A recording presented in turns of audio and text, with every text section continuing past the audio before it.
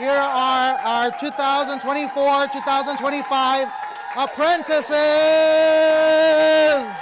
Today we had what we call Match Day, where the mentors got a chance to meet their apprentices for the first time face to face. We are training the next generation of leaders where they get to walk side by side and shadow a principal each and every day. And if they earn the seat to be a principal next year, they'll be fully equipped and ready. 1, 2, 3. Where am I going to end up? I wasn't quite sure, and then I pulled it out and I was like, Wheatley? All right, let's go. I was ready for the challenge. I was just ready to find out who I'm going to be with, what campus, and I'm ready to roll up my sleeves and get the work started. Today is just the start of a journey that will help our students grow by just having another brilliant leader on campus. It's one thing to read about how to be a principal, but you're actually in the work, sitting in that principal seat.